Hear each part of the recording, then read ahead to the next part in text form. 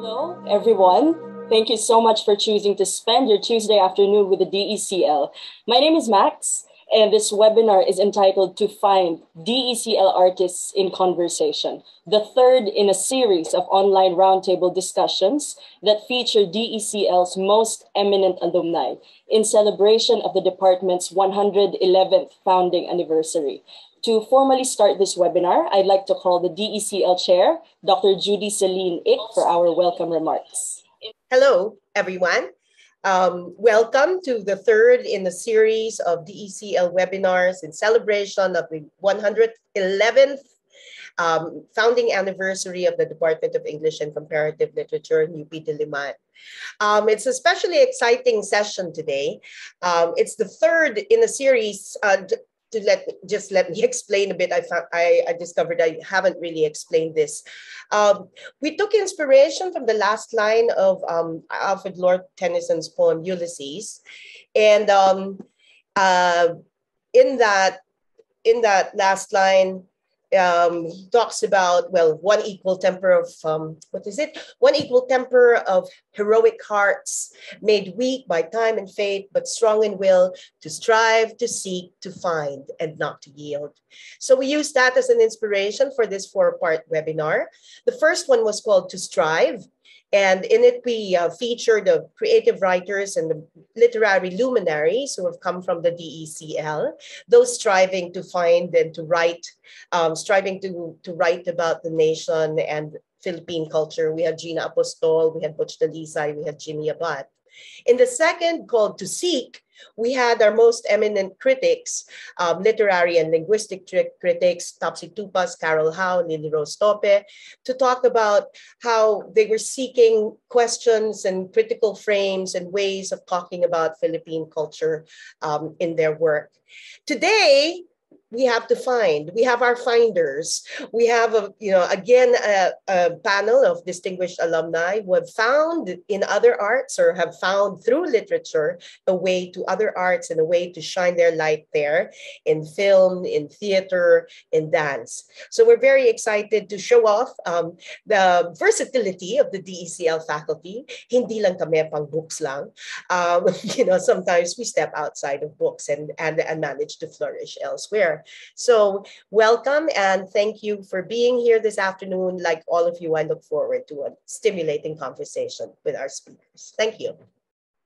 All right. Thank you, Ma'am Rudy, for welcome remarks. I'd like to introduce Professor Luis Jaciel Sonido. Professor Sonido is a teacher, scholar, multimedia artist, and cultural worker with research interests in literary criticism, intellectual historiography, media and film scholarship, performance curation, and ethnographies of art production. She is based at the Department of English and Comparative Literature, UP Diliman, and is currently the Vice Chancellor for Student Affairs. Let us all welcome Professor Luis Jaciel Sonido. Hey, Luj. Hi. Gusto ko yung you just broke character and then went, hey. This is what I love, I think, about the format of conversation, right? Webinars do tend to be quite stiff, but we like to take this opportunity, of course, to reacquaint ourselves with, again, some of the most eminent members of our faculty and also our most eminent alumni. I am also a fan of the three esteemed panelists that we have today, and I'm thrilled to be in conversation with them as well. To be frank, they necessitate no introduction, but I will be introducing them one by one as before they go into some individual pieces, I suppose to say, about their interdisciplinary practices. The prompts that we have prepared for today, and I'm sure you've read, those in the audience, I'm sure have read them in the publicity materials and so on, are number one, what role does the academic field of English studies play in the pursuit of the other arts?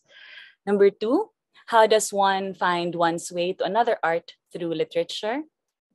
And number three, what are the issues, especially on the part of the audience in the consumption of art, that is largely created, written, produced, marketed in English.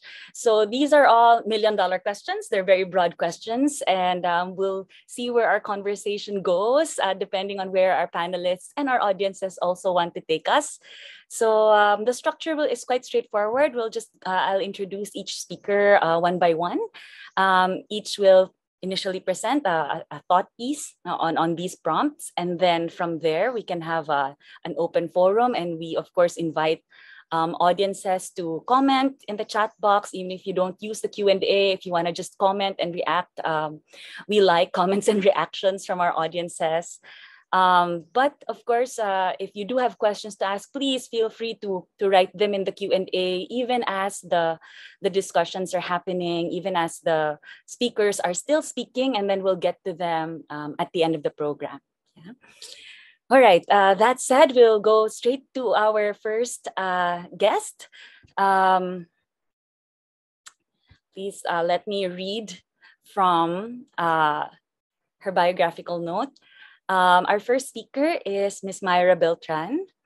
Myra Beltran's pioneering work is considered to be instrumental in the formation of an independent contemporary dance community in the Philippines. She first trained in classical ballet under Vela Damian.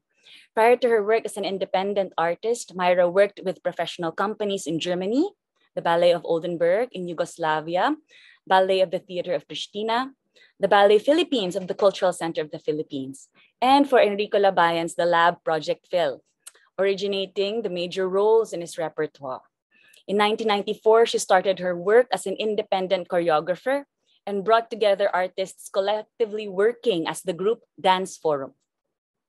Beltran opened her studio as an alternative performing space in 1997 and created the blueprint for the formation and flourishing of independent contemporary dance in the Philippines, creating a body of work that stretched the possibilities of dance in the Philippines in both aesthetics and manner of creating and producing dances.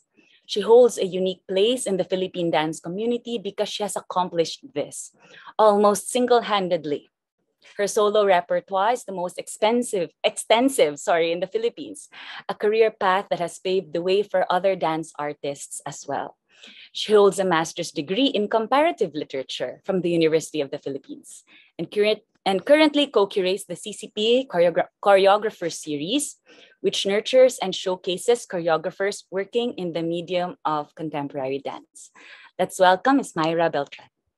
So yeah, good afternoon, everyone. I mean, it's such an honor to be here, with the other artists. So, and the topic is how to find one's way to another art through literature. But in fact, it's the reverse for me. If one were to talk about formal studies here at the Department of English and Comparative Literature. But I have to say, my mom was an MA graduate in literary criticism from Columbia University. So literature was always around, and I was the most obedient in that regard. So the start of my interest in formal studies in English was spurred because I had this interest in dramaturgy for dance, an emerging field in use by contemporary dance artists more increasingly, but which is even then and now non-existent in the Philippines. So the second best choice was comparative literature. And that is what my friend Ruth Pison said. So there. So I'd like to approach the topic discussing maybe rather esoterically for other people, but for me it's very concrete. Talking about two elements that we engage in as choreographers, two elements of dance, namely time and space. So dance defined as MC squared, or energy and time and space. The dance unfolds in time linearly, but each moment is in fact pregnant with both past and future. And dance is a moment where the past, present, and future always converge and is always existential.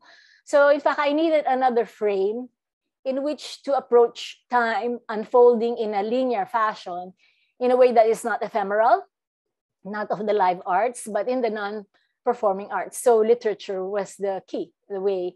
And concretely, within the field of comparative literature studies, it was time and narratology. So the question was, how can one scientifically or empirically graph a story unfolding in time linearly, but can be presented non-linearly? So I had to view this process in a more tangible, conscious way, as if to grasp what I sense intuitively. Because by then, of course, I had a body of work. I had a strong sense of when to follow my intuition. But I needed a rigorous frame in which to see the structure of something and yet accommodate the freedom and spontaneity, which I have more of a sense of as a performer. So one of the more memorable classes I had was, of course, Third World Literature under Professor Jing Hidalgo, and both Latin American literature and another, also under her, Philippine literature in English. And the reason I mention it in the same breath is because she had the same approach teaching it, and that was that in those two kinds of literature, dream and reality converge and collide in two different spaces at the same time. So in fact, time and space are created simultaneously, as we know. So thus, in a sense, literature for me is merely another space to migrate to, which offers another view of time. Yeah. So that can seem abstract and esoteric because, of course, dance is an ephemeral art. But precisely going to literature or another non-performing art is a way to describe this concept is also very grounded. So, like, for instance, when you talk about literature or the writing of it, a writer runs it in real life situations, making it more legible, understandable to the reader. And then with a good writer, there are openings to maybe what you'd call transcendence. But for dance, it seems audiences view dance as abstract. But in fact, the audiences do not realize that the choreographic process is very grounded. And it is about finding concrete images that the human body can slip into. How a feeling can be rendered in the body. This is embodiment, and of course, every choreographer's task. And it's as if that were not already obvious by everyone in this panel, there's politics in those choices. You know, choreography is not about stringing movements together like we always hear, or making up the steps. What are the steps? It is making choices, both moral and political. The choice of what is valuable to oneself, like for example, how a woman will hold herself. You know, so your politics will enter about what kind of woman you want to be in that situation. So then you find the embodiment of that. So that's one maybe particular example. So the study of literature, and my concentration was in the department was literary theory, made me more articulate in explaining the politics inherent in creating a dance. Because of course we all know that dance is also a text like literature and like film, but not everybody thinks that way because they just want to be, you know, entertained, or if it's ugly, or, you know, they have these notions of what a dance should be. But it's still a text, and it's more difficult for people to think of dance as a text because it involves the human body, and we're normally resistant when it comes to the human body. You know, it is more the connection to the self is more tight. There's not much space there, and sometimes you rebel against a different conception of the body. So, but for me as a choreographer at that point in my career, I needed the distance to see my work. The critical theory helped me give those tools for myself. Especially during that time, I could not really resonate with anyone, and only the conversation was with my own choreographic self. So going to another discipline helped me. So again, this is to reiterate that, like the other arts, dance is also a great intellectual effort. The body follows if there's clarity in that thought process. But also in the same breath, this is not to say that spontaneity goes out the window when creating. No, the intellectual rigor in preparing something allows for greater spontaneity in the studio while choreographing with dancers. So I want to give an example.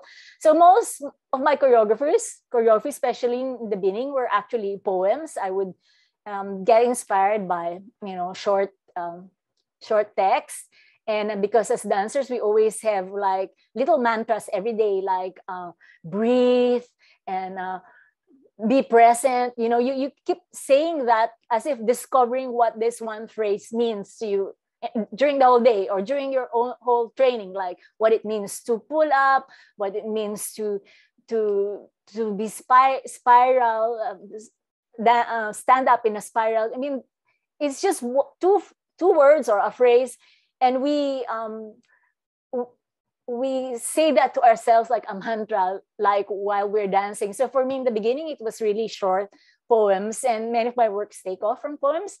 But when and at that time when I ventured to full-length works, they were mostly episodic or in suite form, or maybe vignettes, in small vignettes, but put together, it's like a full-length story. But when I wanted to explore history in my work, the study of literature helped me tremendously. So again, the notion of time, and maybe the most important work that can illustrate that is that of my version of Virginia Moreno's Itim Asu. So when I did her work, and I discovered also that, of course, it is a play within a play, but the earlier version that our national artist, Miss Alice Reyes, did was the play within the play, not the entire drama. And I wanted to challenge myself that it was her entire play that I wanted to render in dance, not just the inner play. So for this, the concept of narratology helped me graph her work and how to translate it to choreography. As I said, it's a play within the play. And then within the play itself, there's a blurring of fiction and the play's reality. So how to render this when dance is already characterized by simultaneities, and then you still have the background visual score on video, which was another space, another time construct one also had to create relationships with. So you had dance, video, and history, each constructing specific time and space constructs. And yet they had to come together as one and whole theatrical experience, unfolding linearly in time. So, and then apart from this, I wanted to put another layer. I also wanted to quote, in terms of choreographic style and dance history, Alice Reyes' Itim Asu, because I was doing a contemporary version and hers was in the modern dance idiom. But besides that, I also want to reflect on my own process in reading history, of the presentness of the live work as it's being performed, and which is my reading of the play as it reflects, for me, Virginia Moreno's problematization of history. And so I also wanted to reflect the performances own present at the time and space it was produced. So my time and space and her time and space, which was on the eve of the declaration of martial law in the Philippines. So it's like so many layers. Since all of this was going on, mainly the past of which the play talks about, the play's present, my present, talking about the play as a past event. So the multiple mirroring, which is my politics as a choreographer, I had to graph in narratological fashion, one who was speaking, whose points of view at this particular scene, if it was Virginia Moreno or me or Miss Alice Reyes or a view towards history, I had to graph that. And then also had to determine what cues were available and which one could access in the work to convey this various time-space constructs. So this graphing, I find, is important. I mean, it's a bit scientific or empirical because it's important in defining the relationships, because each medium has its specific time-space contract. And Chandralekha, this great Indian choreographer, once said, space is the encounter between moment and relationship. So this all have to be threshed out consciously so that collaborators can also contribute meaningfully. Otherwise, they will overpower the work because they can be as creative, especially the video. They can take it somewhere, then it's not anymore in the direction that you wanted it. So, but this is again not to say that this graphing, this linear process always takes away that it takes away from the poeticity of the work, because as I mentioned earlier about literary theory informing and not detracting from the creative process, I find it true also about being clear about one's own frames, structures, and approaches. It enhances the extent to which one can be poetic. That's what I find. I don't shy away from this. I find the rigor of defining that very profitable for me to become more spontaneous and poetic. So this clarity in the approach gives the work this kind of sort of energy, its momentum. Yeah.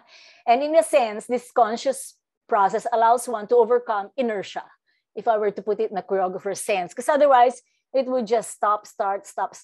But if you're clear, you can sustain the momentum.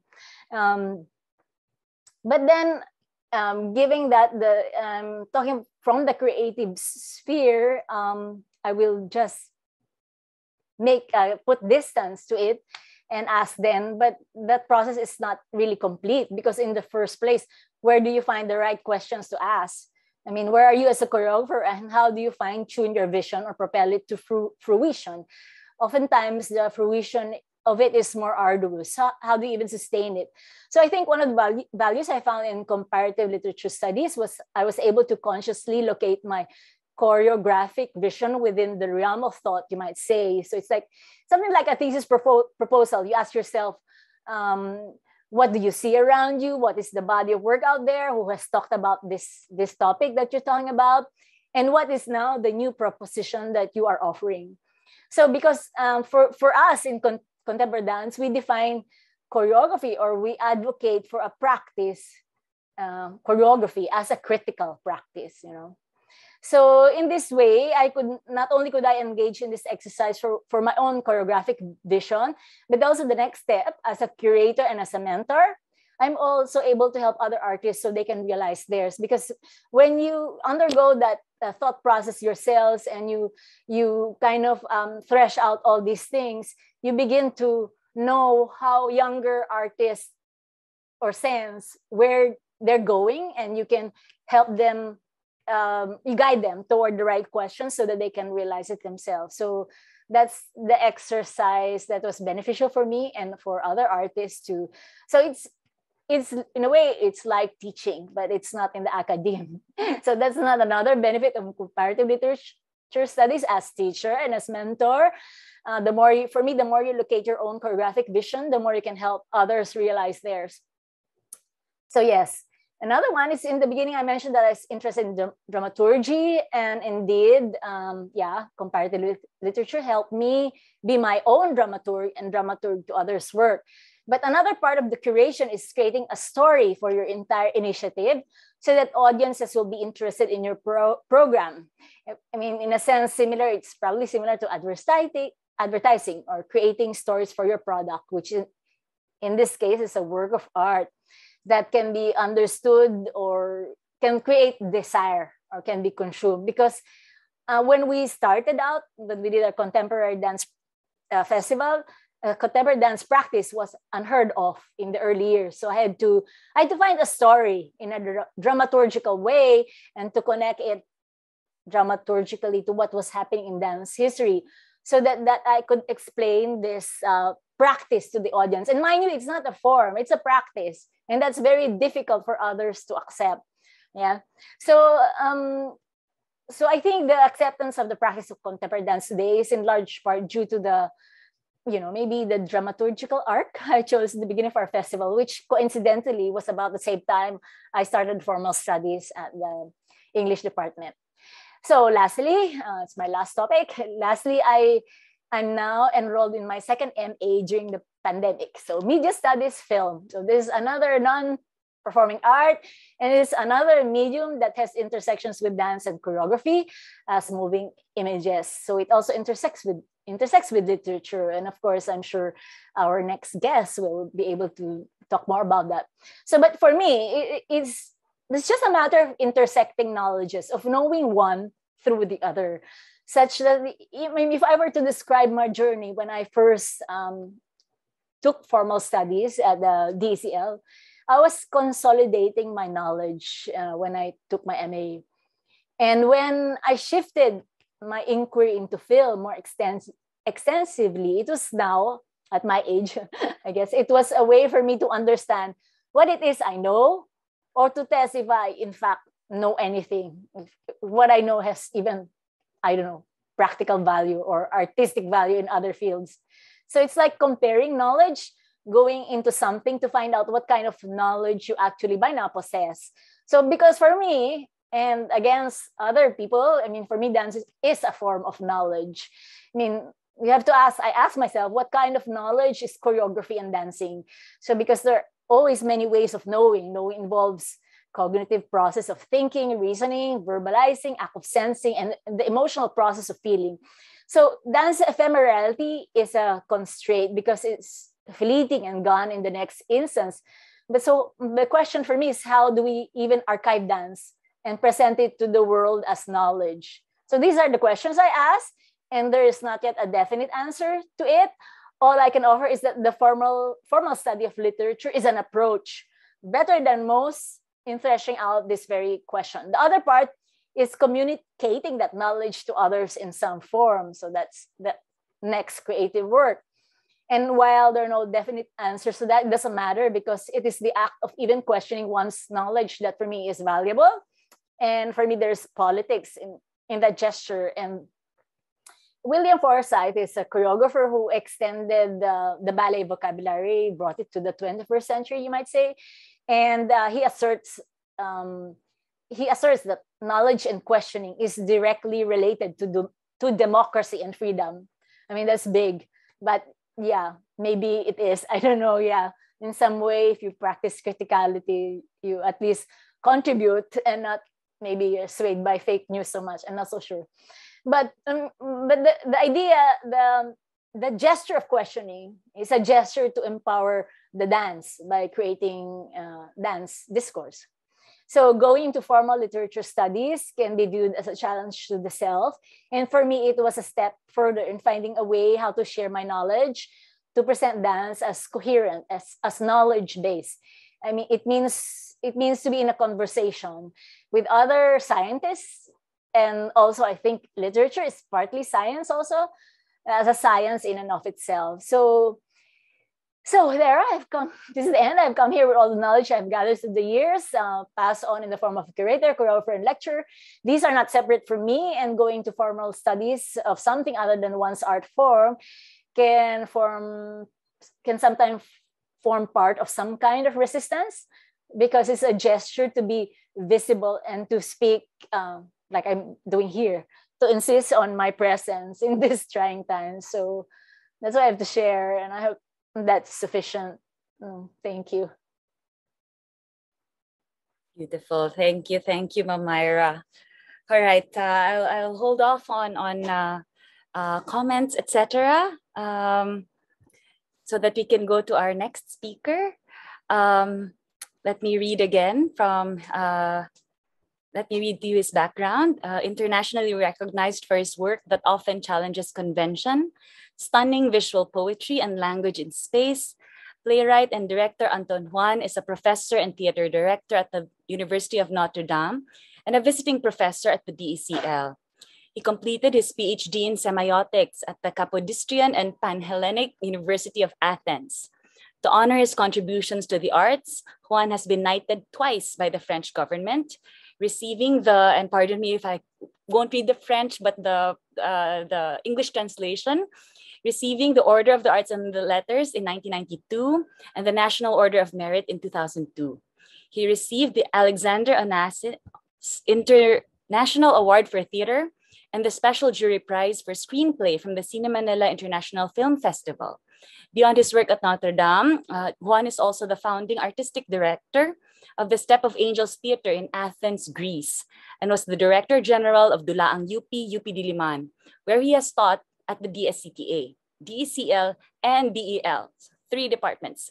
was also the Fellow for Drama at the Creative Writing Center of UP. His research interests include language in space and theater towards social justice and semiotics and theater. The use of traditional theater in contemporized physical expressions or theater as critique of society and cultural schisms/arts across the curricula. Let us all welcome Dr. Anton Juan.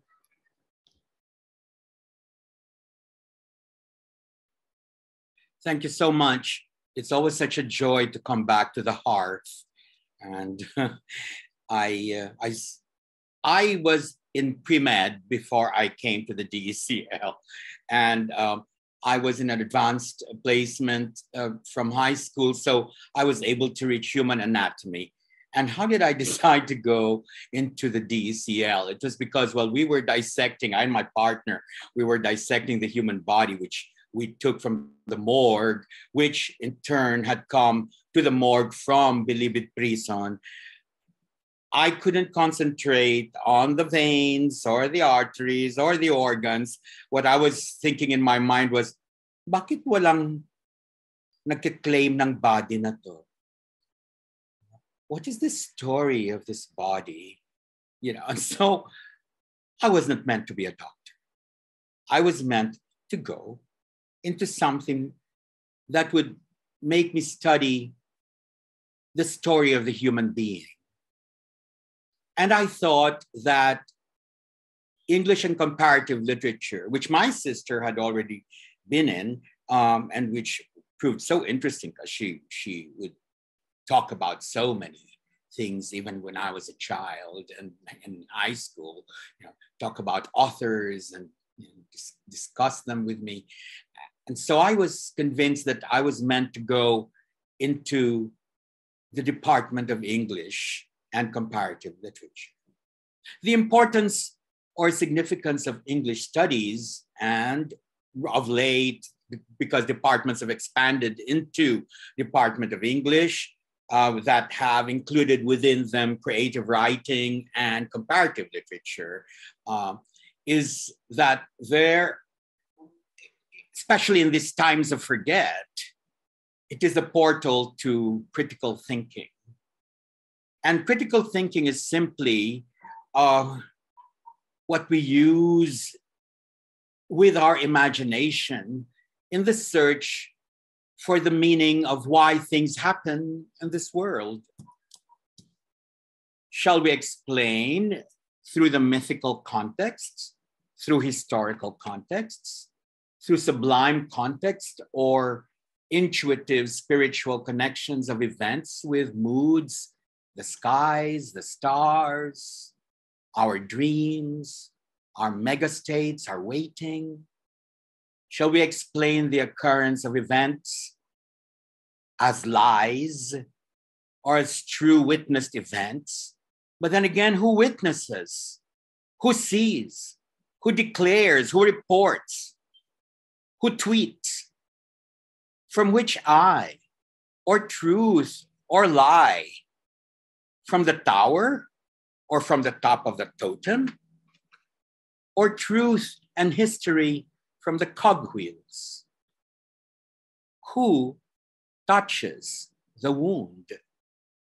And most importantly, what do we memorialize?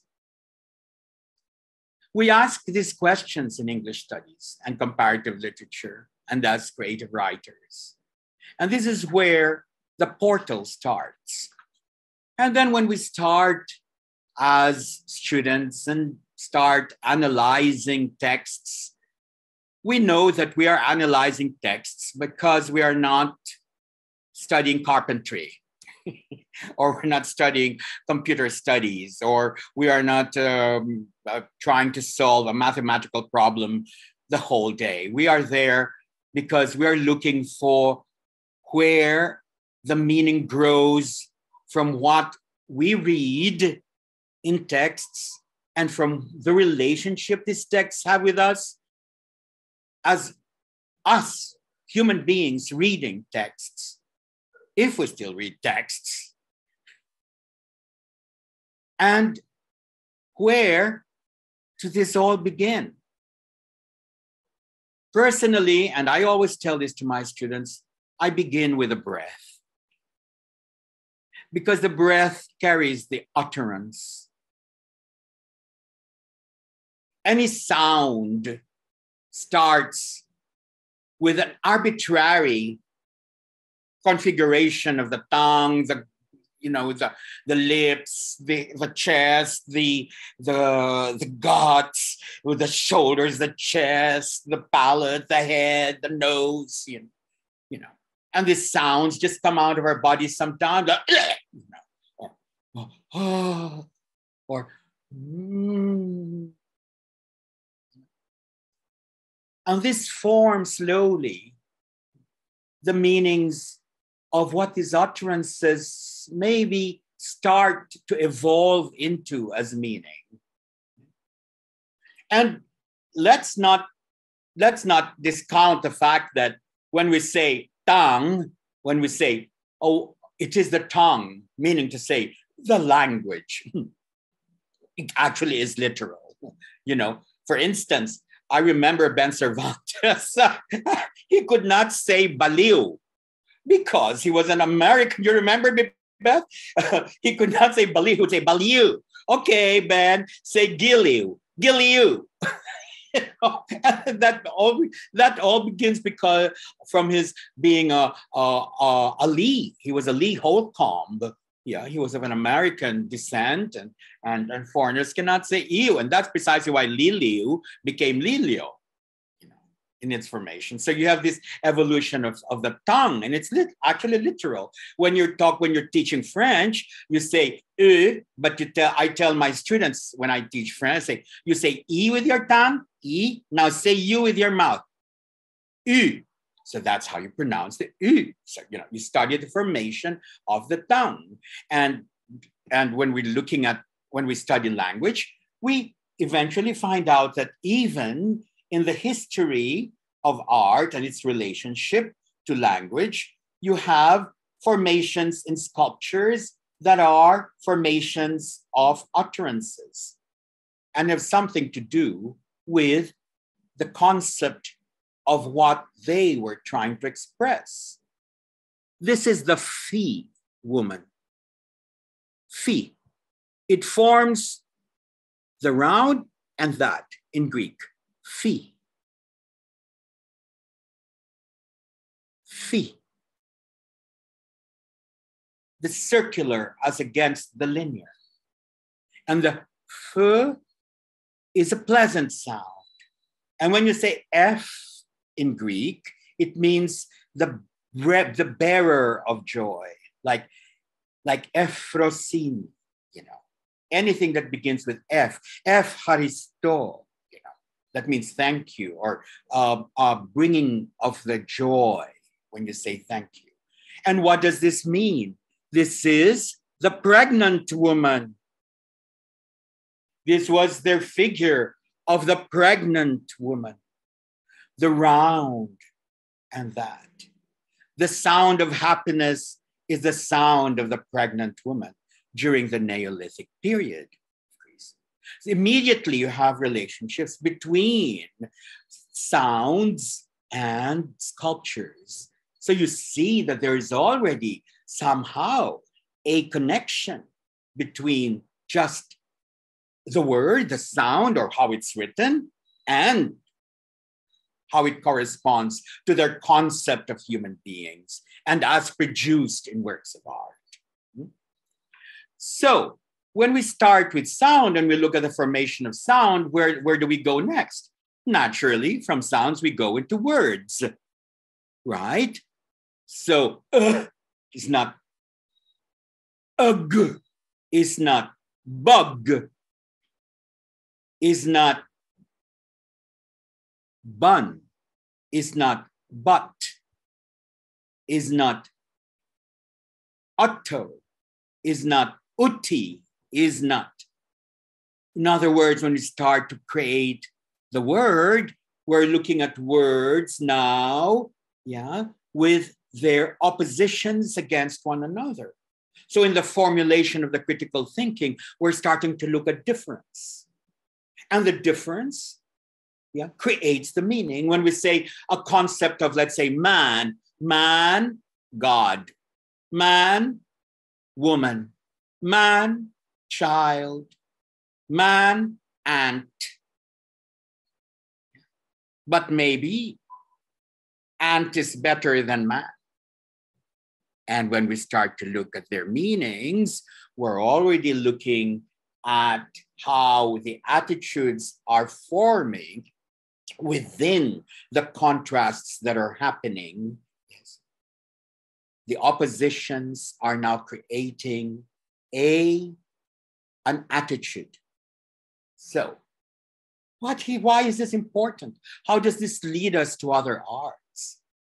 Well, when we look at, let's say, a piece of iron, on iron, plancha, okay, and then we associate plancha with our nanay, or we associate plancha with a lola, we associate plancha with mama, especially in the Mediterranean parts of Europe. Mama, puro mga stock of mga polo shirts, ganyan, na mga sons who live with their mamas till they're aged 65, sort of thing. And then, but when you look at the plancha, you smell the bagong plancha, di ba? Naamoy mo pa, ewan ko kung hanggang ngayon, ganon, pero maamoy mo, depending on the context of that plancha, yung amoy ng saging, ng balat ng dahon ng saging, di ba? So, nahaamoy mo ang isang bahay, ang isang nanay, ang isang lola, naamoy mo isang kasambahay na mabait, na naalala mo na nagpa-plancha ng yung mga damit. Okay, so, there is a concept of like plancha equals domesticity, equals kindness, equals a softness. But, plancha, there, on the caballo, cold, not hot. And I say this because anytime, how many of us have, like, when we see the plancha, we go, we touch it to see whether it's cold or hot, right? So immediately, when you see plancha, there's already cold or hot. And drunk man comes home, takes the plancha. It's not hot, but you see the possibility of a burning iron, yes? And he goes to the face of the woman. Ito tandaan mo I love you tandaan mo. And puts the iron down. So immediately, that iron creates a field of semim, or a field of opposition, and strongly is laden with attitudes and contexts, social contexts, the gender context, the role of the woman. What is the man to the woman? And slowly, as we're moving through these signs, and I'm looking at this semiotically, of course, and that is the way I look at how signs or texts create other meanings in other visualizations and in other ironies of meaning that can probably bring out other fields of meaning and become intertextual, interdisciplinary, When I read Summer Solstice, for instance, of Nick Joaquin, I transformed it in 1976 when the faculty center was still not unused. The lobby was still unused. And it was the summer of 76. I sat down in that corner, much to the chagrin of Senora Ventanilla, who could not cross because we were rehearsing. We were rehearsing Summer Solstice, and then slowly that lobby became the faculty center laboratory theater. Anyway, so we were doing Summer Solstice, transforming it into dialogue, dance, and and mime. Nick Joaquin we invited. And of course, he came with his beer and everything. And we were so frightened. I was so frightened. Nick Joaquin does not have any respect for the protocols of theater. If he doesn't like something, he'll say, boo, you know. If he doesn't like something, he'll say, pañata, you know. The kind of thing, he'll get out of there, you know, like, go, boo, boo, you know. And he will say all kinds of Spanish expletives. But he loved it. He loved the show. And then see how that influenced the playwright himself, who later on turned the short story into a play. But that's how the chains of meanings evolve, you see. And that is how literature can get turned into other texts. I have worked with Myra Beltran as well on texts of Victor Hugo, for instance, turning the poems and paintings of Victor Hugo into gargoyles, whispers, and cries, yeah, for the French Spring at some point. How does this happen? I mean, how do you create a film out of theater? How, when you read James Joyce, will you suddenly see such a beautiful film like John Huston's, you know, The Dead, you know?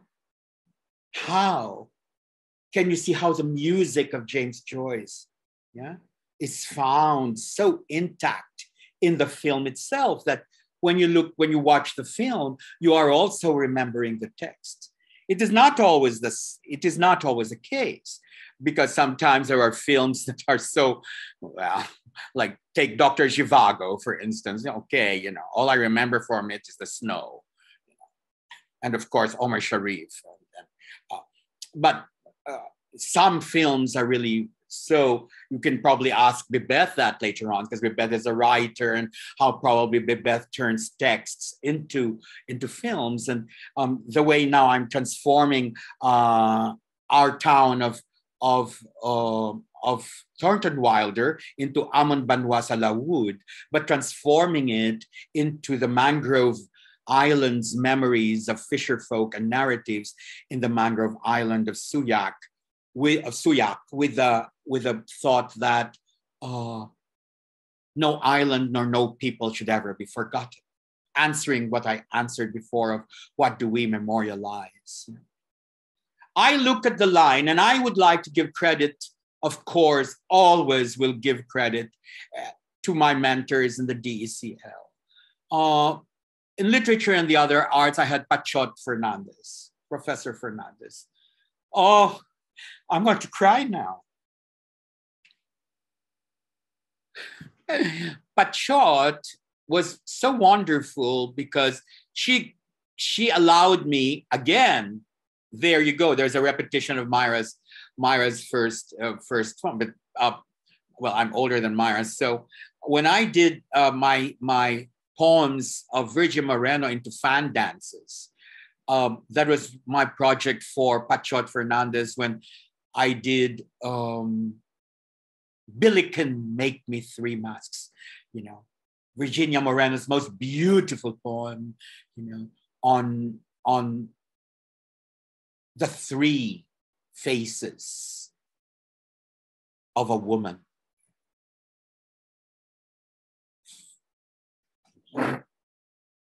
Philomela, before she was raped. And of course, the fan stabs the vagina, which you can't see right now because yes.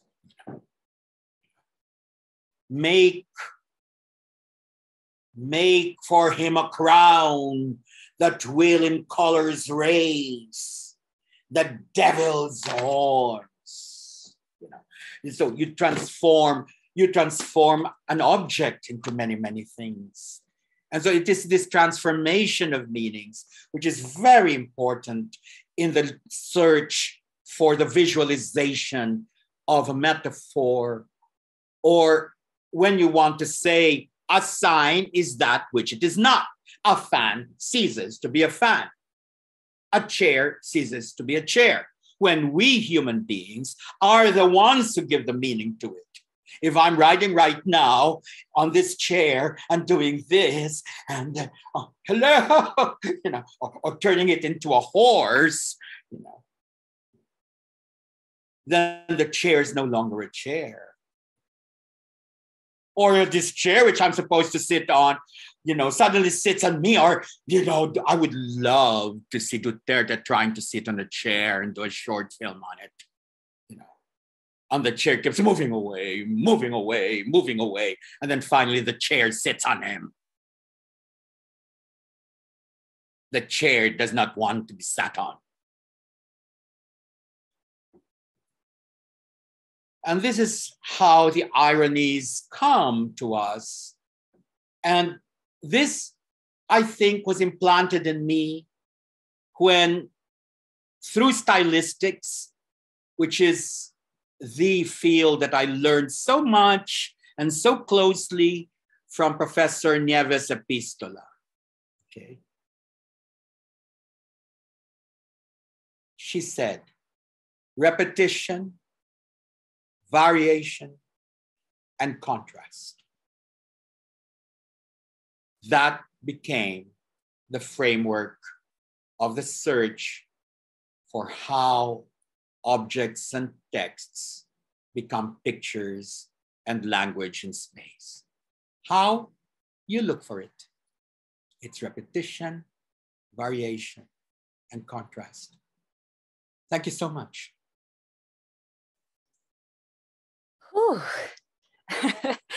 Thank you, Sir Anton. All right. Before we go into discussion, question si Ma'am Judy. Naloloka na ba kayo? If so, that's great.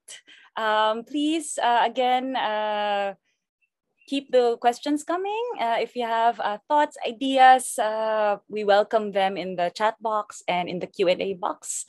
Meanwhile, we are going to listen to our third speaker. Bibeth Orteza graduated from the University of the Philippines, Diliman, with a Bachelor of Arts degree in English in 1975.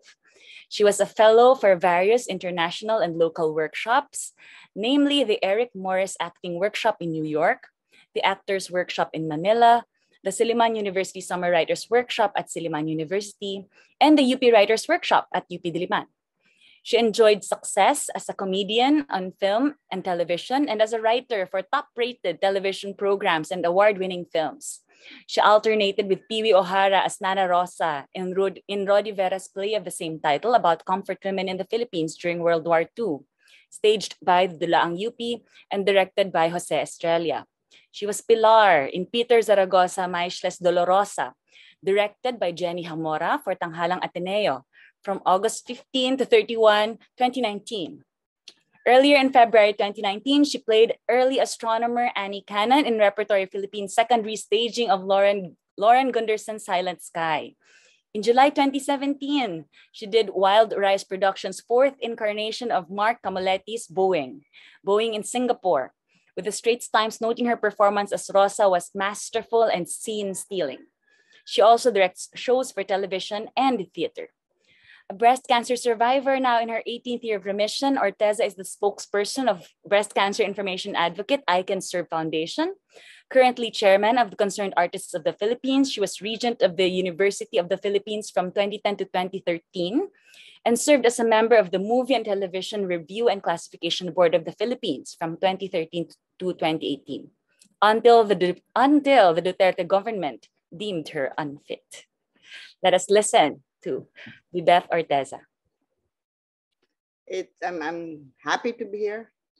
I'm glad to be here and to see Anton on performance level as usual. But okay, English studies, including the study of literature, poetry, plays, short stories, novels, mostly from Great Britain, Ireland, United States, and any other English-speaking countries of the world, but including, of course, our very own. I discovered the greatness of Philippine literature in English and Philippine literature in Filipino, in Tagalog, because of my studies as an English major.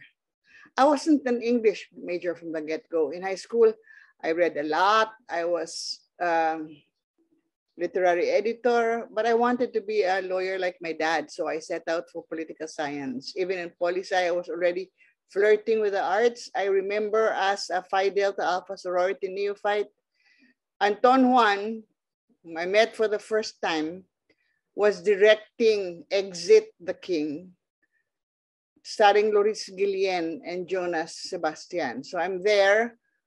They're making the billboards for the play.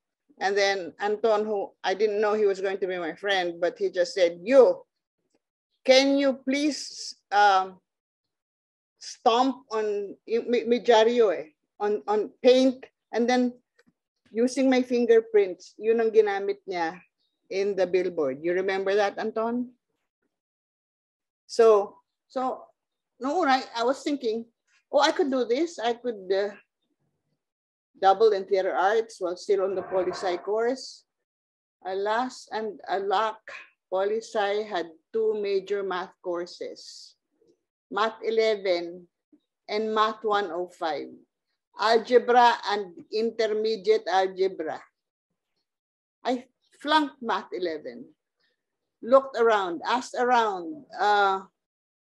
Lo and behold, I had a wonderful teacher who gave me a grade of 1 in English 4.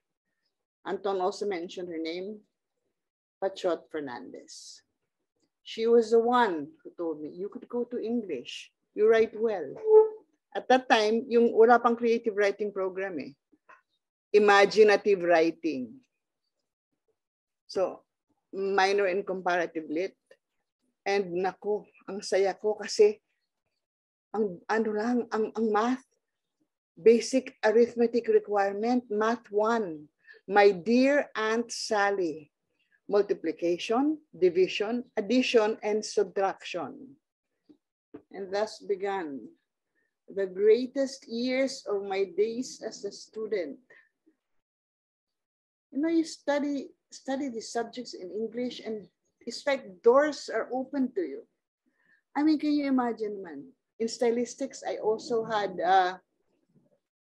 Mrs. Epistola, Nieves Epistola. And Nieves Epistola, if you did well in her class or pointed out something that you really liked, she would give you a book. I got my first Gabriel Garcia Marquez from her. They were all nurturing sa mga estudyante nila. My teacher in Philippine literature and English was Franz Arceliana. Also my teacher in short story and advanced short story writing. Mr. Arceliana, I remember, he read a paragraph from the short story I had submitted that day, and then he walked to the window, he took off his glasses, and then he was wiping his glasses, and then I said, sir, and then he said, you can call me Franz. I do not know how I was able to reach home that night. I must have floated from UP Diliman to where we lived. My teachers, Amelia Bonifacio in playwriting and advanced playwriting, Alex Hufana in poetry, Jimmy Abad for Shakespeare, but also still Apollonia Chua of Philippine Lit in Filipino. I never let go of my contacts with Philippine material in English. And even when I was doing I don't know if you still have that now, no? But in our time, my baby thesis, I chose to analyze two works of a waray author. And to my great fortune, Professor Professor Lilia Rialubit was the one who also took on students in Bicol, Cebuano, and she encouraged you. So it wasn't like you were you were betraying your own literature because you were studying. I mean, you know, you didn't as an English major. It was so great for me to not only find out how Winim was really spelled, but also all these great materials in Philippine short story and Philippine short stories. And thus, it was such a great love affair. I mean, now, my greatest problem as somebody who went to a course that required a lot of reading, very few like to read. It's like they've stopped reading. So, and here I am at my age. I'm 68. Anton, I will insist. Look, I'm 45. Okay. I'm 68. Pero hindi na sila nagbabasa. And nakakainis because I'm going back to my short stories in English. I'm taking advantage of mga the copy books. You know, you get a book like this, and then my Estrella Alphonse and everything. And you know what I discovered? You know what I discovered now? Wala pang soap opera sa Pilipinas. Ang material ng ating mga short stories in English, soap opera na. I'm dreaming. I mean, look at the short stories of Estrella Alphonse. How do you present that on television? Magnificence. Now that we're already talking openly about how children should be made wary of predators, of pedophiles. And that was such an advanced piece of work. Magnificence. Fairy Tales in the City, Hilda Cordero Fernando. That's a teleserye right there. Talagang, even now, I'm thinking, with the war in Ukraine, if there'll ever be a time when our short stories get to be translated and shot in, take for instance, Argilia's How My Brother Leon Brought Home a Wife. Take it out of the setting and Nagreb Khan. You're in Ukraine, the Ukraine. Ganun pa rin? Ganun pa rin yung kwento? I mean, that short story, I'll never get tired of reading about it. Binabasa ko siya ulit na ulit. And yun ang talagang, it's just about 8 pages yata. But look, 8 pages, and yet kasyang-kasya na doon yung beginning, middle, and end. Practically, the first paragraph begins telling you about Maria smelling like papayas. And then yung last paragraph, smelling like papayas na naman si Maria. I mean, wow. And then I remember, because of my batch, I was the one who went into television. Well, I stupidly thought that because you graduated from UP, you could just go to the College of Law and enroll. So I went there, and then they said, I said, kailan ang enrollment sa next semester? Then they said, anong pangalan mo? And then they were looking at the list, meron palang lae. I didn't know that. So I said, okay, I'll be back. So I got a job in KBS as a junior writer for News and Public Affairs. But what I brought with me, all the reading, gave me such confidence that, for instance, sometime in May, the woman I didn't know was going to be my mother-in-law, Armida Sigunrena, was going to shoot Aawitan Kita in the Emilio Aguinaldo house in Cavite. She fought with her writer, Marina Ferrer Gonzalez. So her executive producer, who was my friend, said, Armida, I have a new friend. She's a fresh graduate. You want to try her out? So I met with her, and then she said, Armida said, if you can write me a material about Filipino musical talking about Kalayaan, this will be shown on Independence Day. I mean, you do not dare a UP graduate in 1975 to write something about Kalayaan. So I did it. And then sunod na yon, even when I didn't know what I was going to be writing about, I just said yes, because that's the confidence that UP's Department of English and Comparative Literature gave me. Doors was just opening. Ay, ganito pala yun. Ay, doon nakakonect yun. Doon. And wow, your teachers, you know, when having gone into television, I remember there was this time I got kind of sad because some of my friends were teasing me. English major ka pa rin pagkatapos ang biggest work mo naman is school bukol. So I was in UP for something, and then I saw my playwriting and advanced playwriting teacher, si Ma'am Amelia La Peña Bonifacio. Sabi ko, Ma'am, okay lang ba sa inyo na yung lahat ng tinuro ninyo sa akin, ina-apply ko sa school bukol? Ay, naku, Bibeth.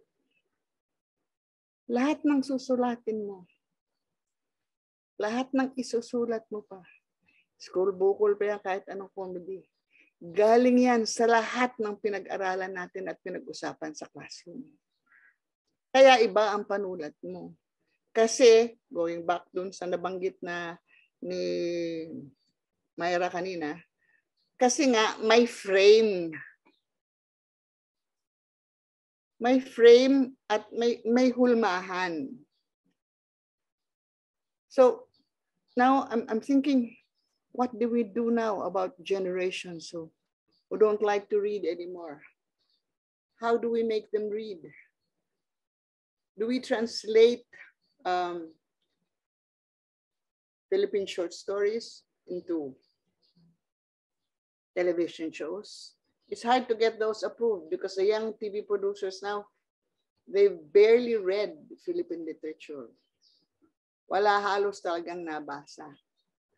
But still, we must continue because hindi ito pwedeng itapon. It says so much about us. I close my eyes and I remember scenes from Espeleta, Estrella Alpon. I close my eyes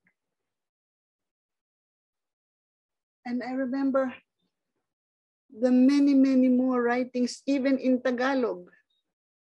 Kasi they are all related, English and Tagalog, but the structure. You get introduced to the structure, you get introduced to the frame, and you appreciate with the same level that you appreciate fairy tales from the city, that you appreciate Morning in Nagrabkan.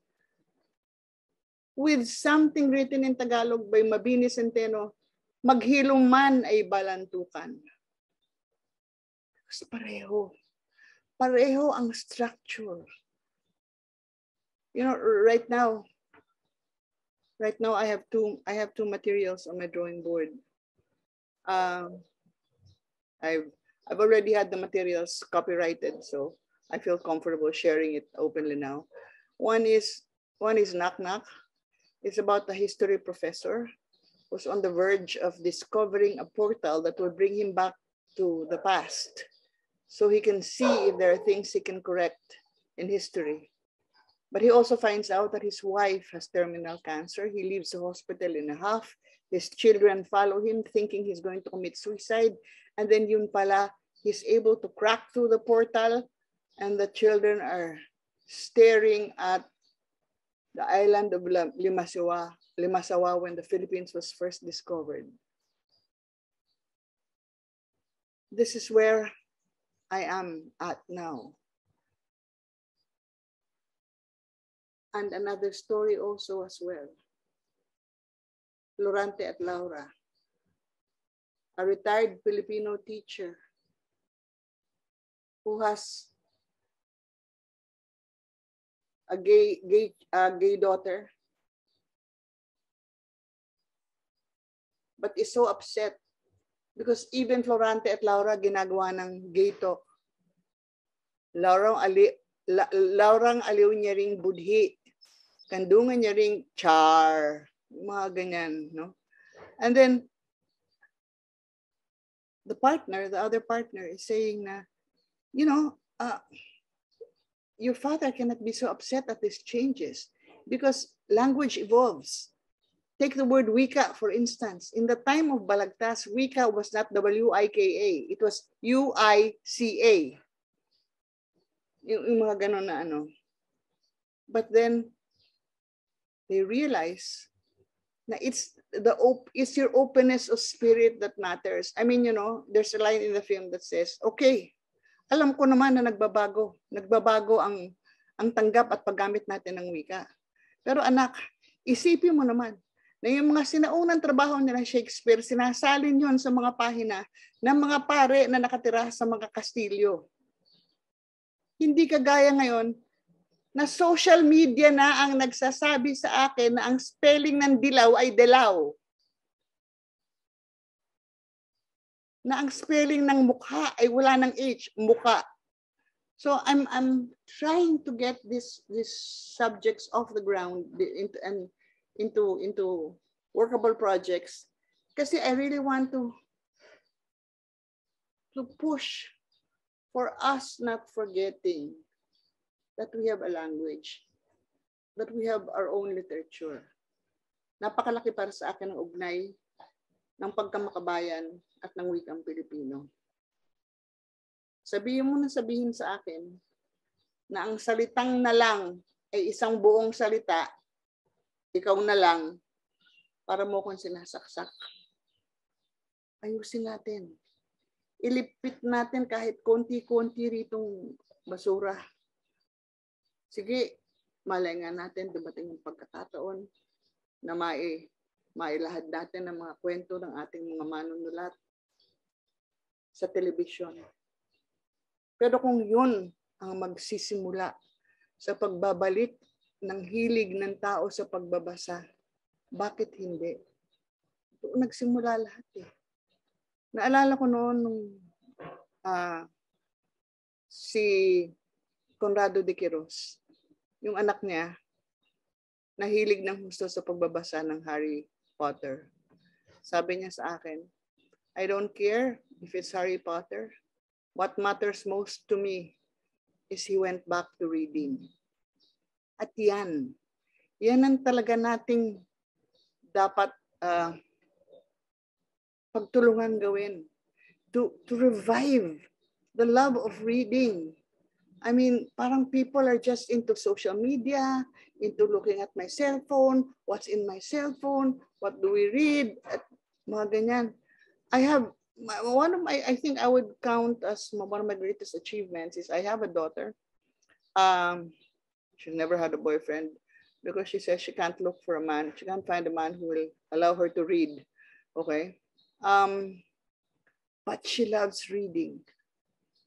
She loves reading so much. We had a bad fight once because I had shifted to Kindle, and then she said, Mama, how can you enjoy a book that you cannot hug at the end of a really good page?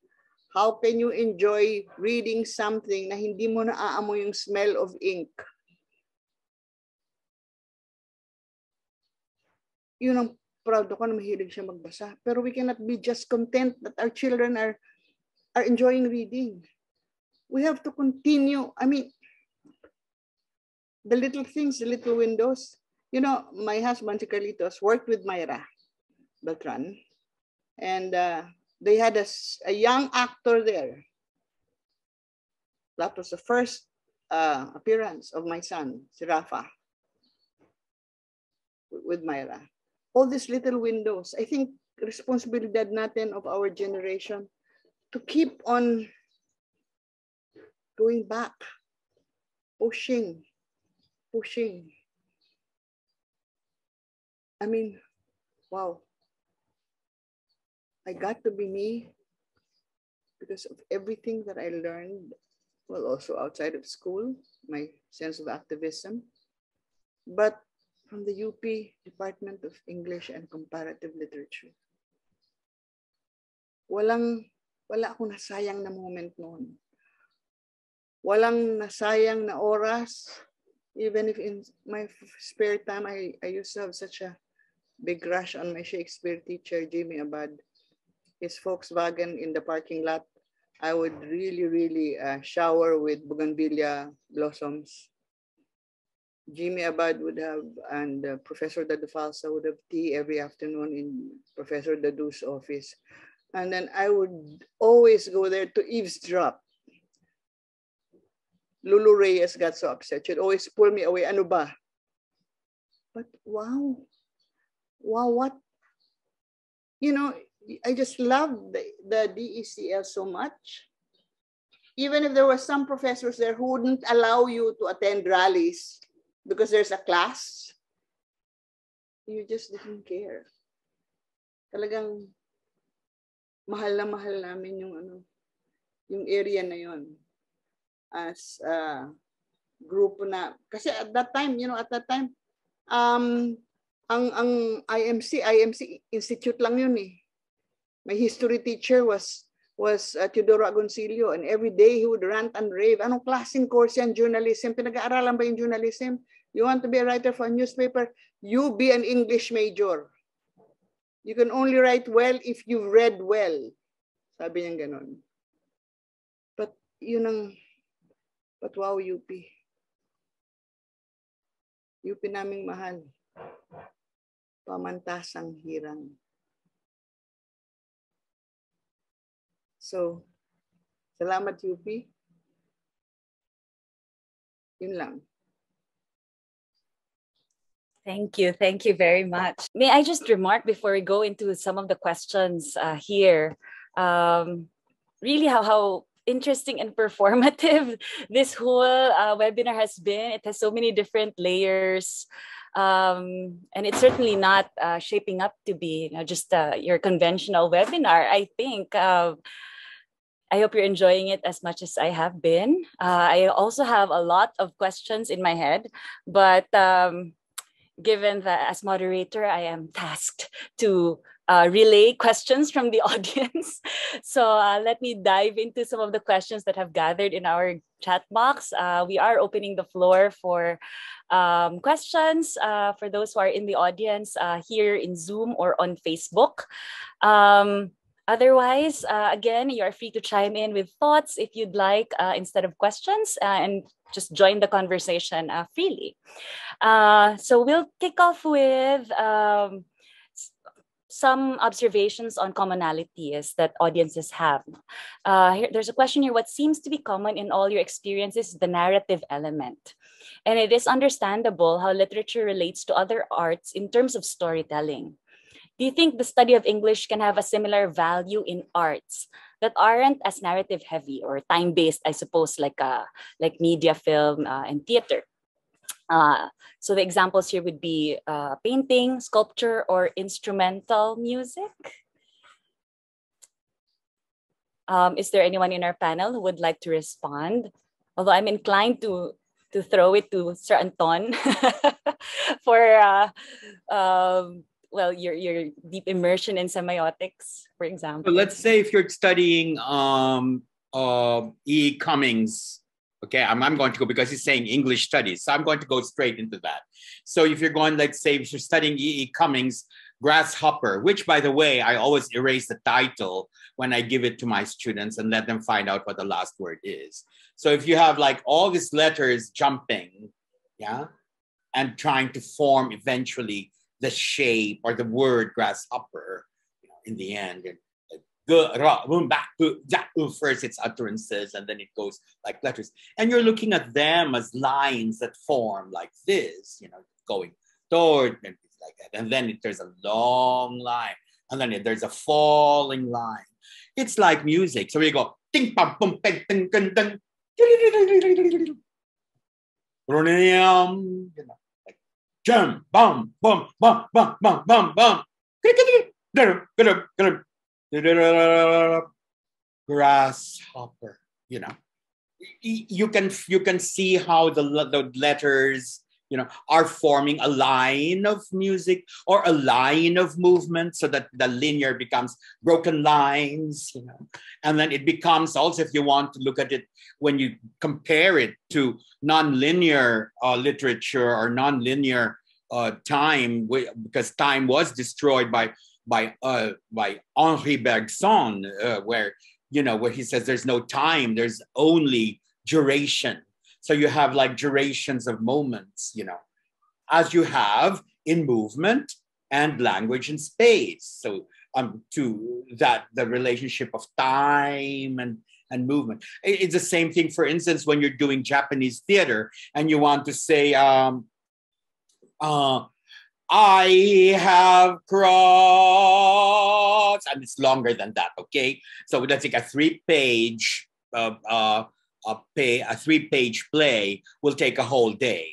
So if you think, if the actor says, I have crossed from that side of the river to the other, and it's such a long chant where the body is slowly getting crumpled.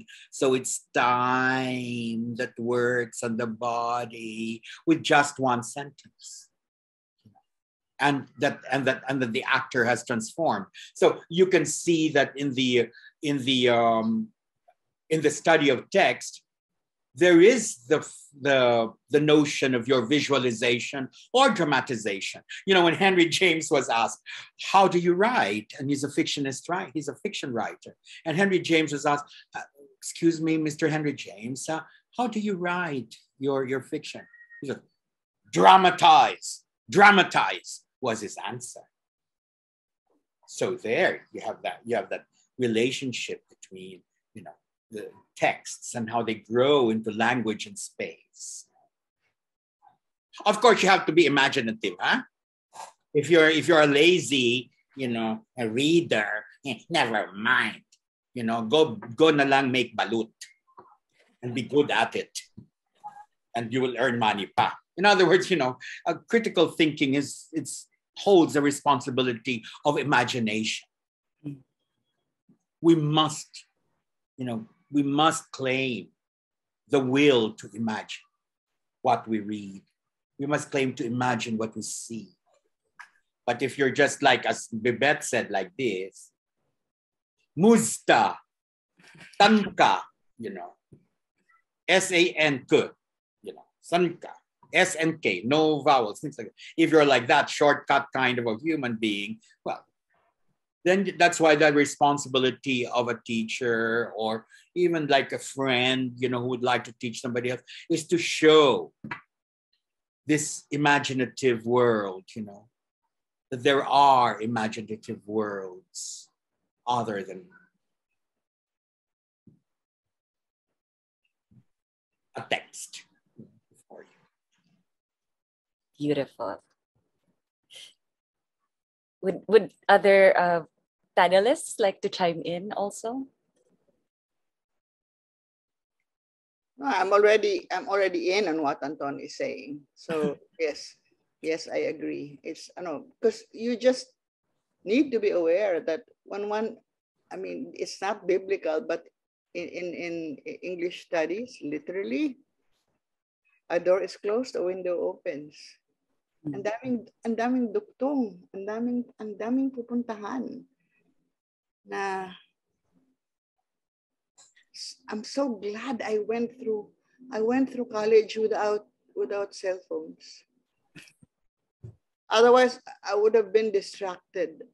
Wala talaga eh. Wala talagang. You know, can I like respond to Bibeth, because she was talking about algebra and all that. I have difficulties too, you know, in polynomial equations later on, though. In my life, I started, let me look at polynomial equations again. And how did I look at polynomial equations? by teaching. I had to learn polynomial equations in order for me to teach public school teachers, how to transform subjects to be more interesting by using the arts. So I had to challenge myself before telling them how to transform a polynomial equation into a dance. Transform a polynomial equation into dance. And apparently, teachers who tried to use this, in their classes got more responses from their students. And their students started to love mathematics because, if A squared, that's it's you assign movements to each symbol, and they start to remember. They start to look at the choreography as equation, as signs, or valuations of that particular symbol. So so it becomes far more interesting in their minds. It becomes really imaginative. But Beth, I had to memorize the polynomial equations. I'm sure you failed and I failed during that time. But as time has grown, we transformed too.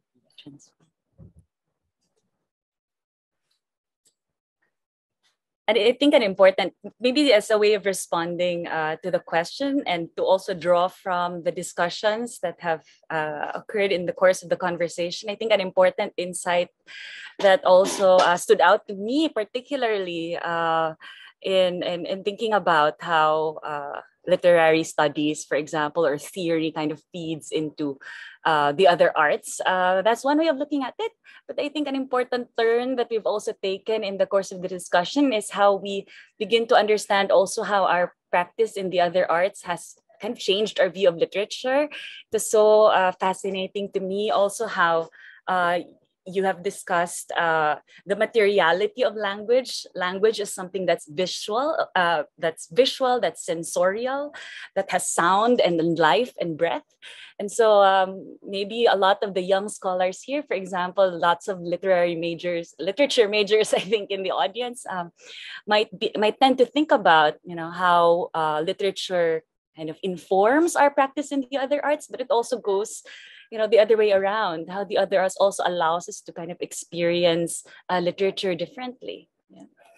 On the subject of transformation, we do have 2 questions here on translation and adaptation. So may I just answer, I'll read them both in one breath. There's one here on, they're all from anonymous attendees. So question one, I'm interested in Myra Beltran's notion of time and space as rendered in dance and literature. I am curious if language, the stuff of literature, is also translated in dance. Does this help in navigating and practicing these arts? But maybe also in conjunction, the other question here relating to translation also, there seems to be a common experience in adaptation in your experience as artists. How do you explain your training in literary studies and English informs your process of adaptation? And then the other half is, how do you handle questions of authenticity and comparison that haunt adaptations and interlinguistic and intermedium translations? Maybe we can answer the last one a little bit later. For now, maybe we can jump off on the questions on translation and adaptation with Ma'am Myra. I like that the question is the word translation, because in fact, the combination is interpretative dance, but it's not. And maybe also my answer is related to the first question, like doing a painting or sculpture, and the first question about storytelling, meaning narrative, right? But when you have a story, as Anton earlier said, like there are layers of meaning, there are chains of meaning. So in a artwork such as a painting, it has layers of meaning, right? It's just in one image. So and then related to that then is this idea of the stuff of language.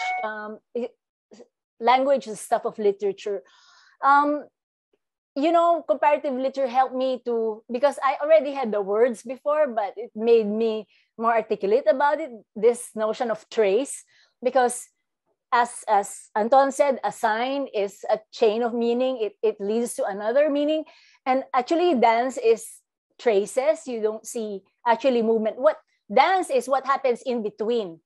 That's dance. It's not the steps, but how you connect it, how the energy flows from one to the other. That's the dance for me. So it's not just the how do you say, the text on themselves, but what they're pointing to. Because I have this idea that all these arts, and also even for me as a practitioner, as a choreographer, the core of my work, I never say it to my dancers, but I say everything around it. I say everything around it, you know, and when they click, they have it. So it's actually more pure because they got what's around it, and they heard what's around it, but they got a sense of the core, right? And that's how you translate literature to dance, when you have the sense of that core.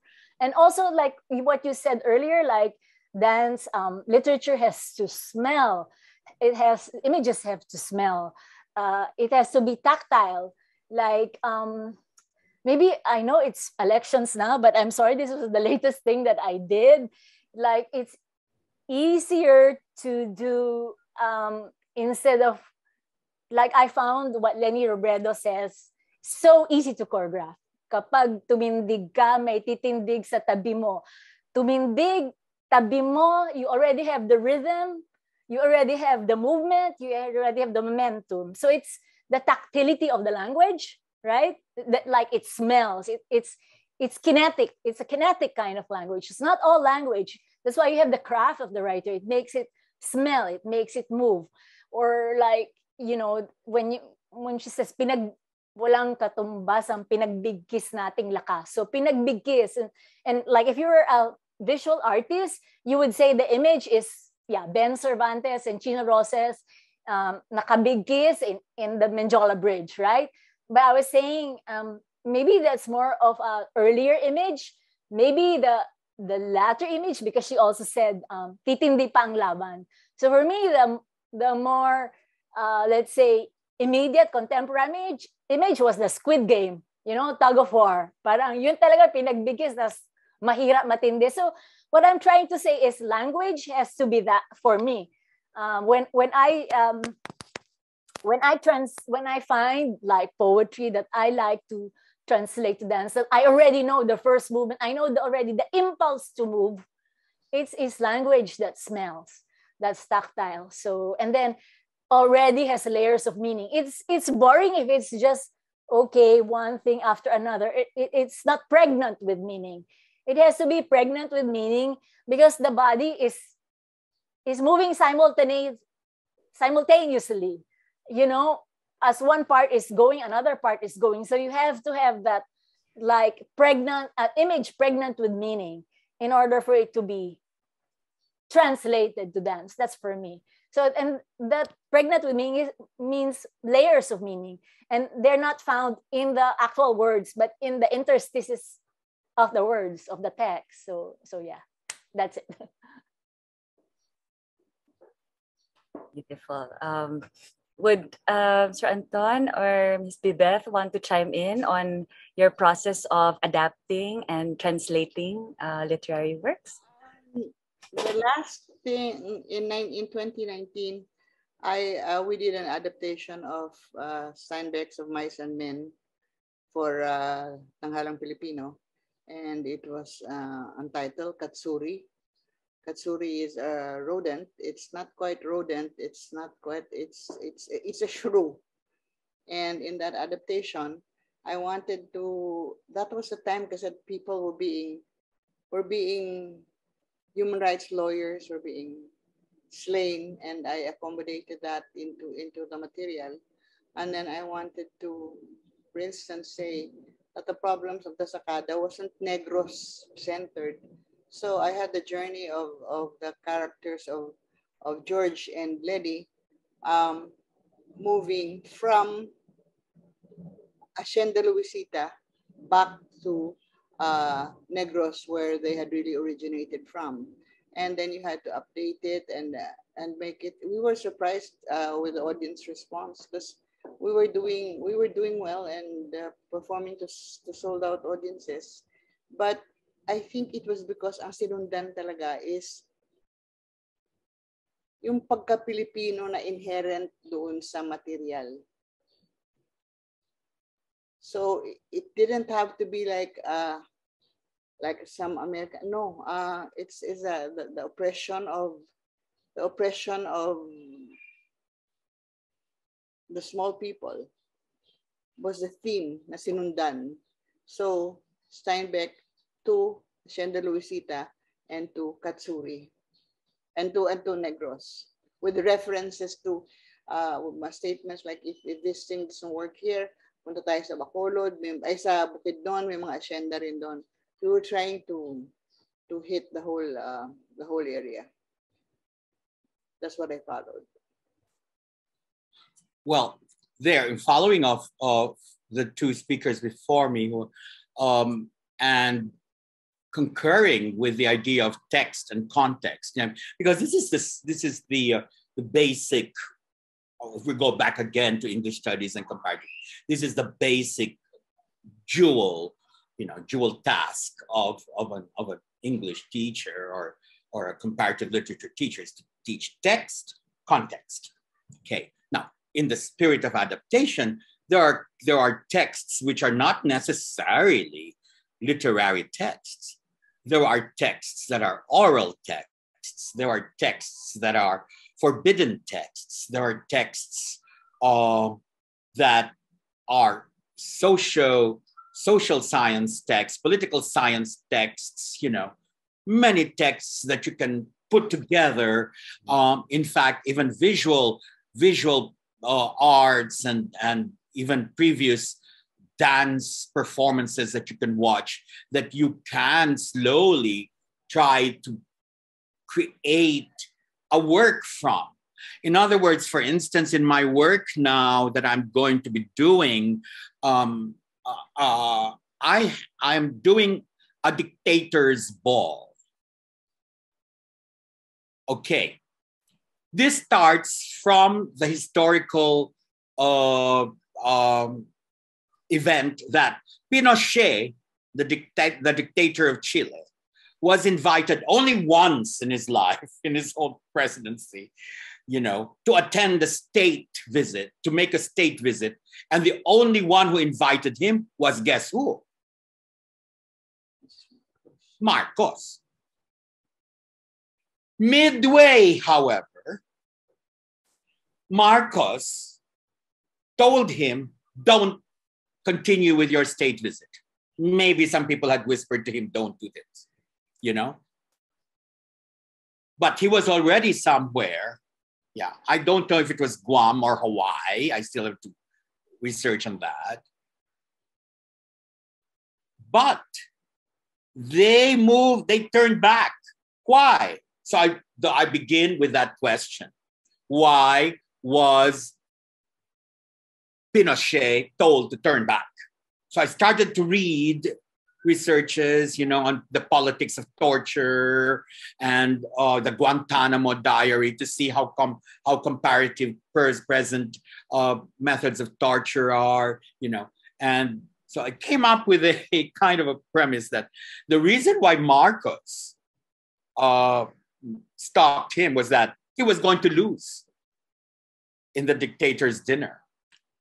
He was going to lose in the conversation, like, who is the better dictator between us, And Pinochet would just tell him, you're trying to be a statesman. You're trying to look for the Filipino and the democratic revolution and all that, you're trying to create the Filipino identity and all that. Me, it's so easy. I just take them up a helicopter. I bring them at the highest point that the helicopter can go and drop them down on the mountains. I'm the better dictator. You're trying to be a statesman, trying to show off your beautiful wife with all her, beautiful things. Me, no, just go straight to the kill. But then when you're looking at this, you're trying to adapt things that you see from the Museum of Memory of Chile. You're looking at the museum, our Museum of Memory of Martial Law, the narrations of torture of Bonnie Ilagan, and other political prisoners, your own experiences in rallies getting hit, the things that you would do during that time, in the time of pre-martial law, trying to create, how Jesus Christ would transform into different forms, and how does this get to do, with two Latin American countries facing that wound. So then you're trying to translate that historical text into a dramatic text. So it's not just literary texts that you look at. You're looking at other things as well. You're looking at photographs. You're looking at films. You're looking at paintings of the period. I'm looking at the faces of Dolores Feria. You remember the paintings of Dolores Feria, of masks that she painted in the prison? Painful masks. I'm trying to recall them because I don't know where they are. I've been asking the daughters, please, where they are, But I'm trying to look at what were happening in the streets, trying to remember so that we can memorialize. Eventually, when we're looking at what we want to do and what we want to translate, there is, again, that choice. What do we memorialize in these times of forget? And I feel that the responsibility now of transferring texts is to make us remember, because we have forgotten so much. Thank you. So easy to forget also, with so many distractions surrounding us, so much information coming from everywhere. And lies. We cannot encourage